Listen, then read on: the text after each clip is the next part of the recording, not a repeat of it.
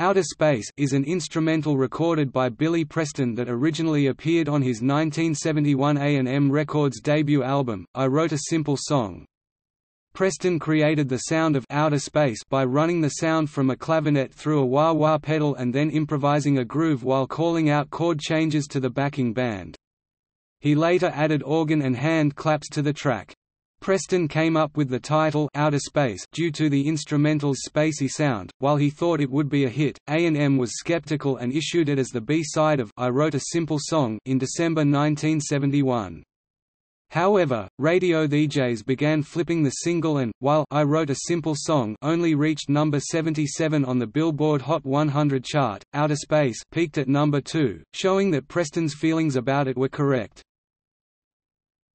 Topic chart performance. Outa-Space was kept out of the number 1 spot by Lean on Me by Bill Withers.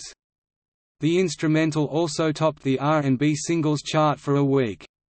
The single was certified gold by the RIAA for sales of 1 million copies.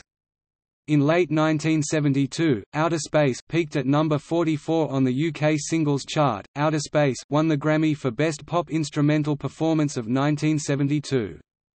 Billboard ranked it as the number 22 song for 1972.